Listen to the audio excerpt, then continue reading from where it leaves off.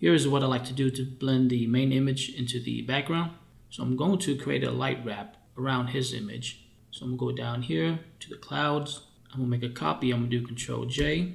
Now to flatten the group, I'm going to do Ctrl E. And you can see right here. I'm going to bring this above the main image.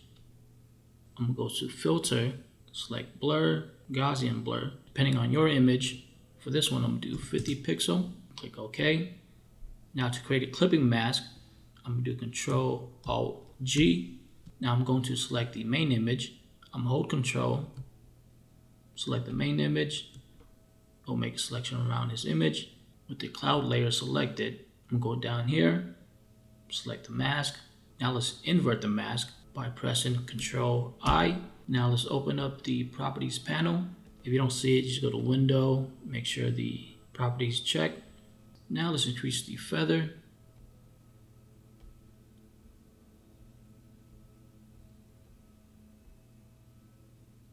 Say about 8.7 pixel. Now let's change the blending mode to lighten. And you can adjust the opacity, bring it down to about 64. So here's the before, after. So by adding the light wrap around his main image, just blend it in just a little bit better.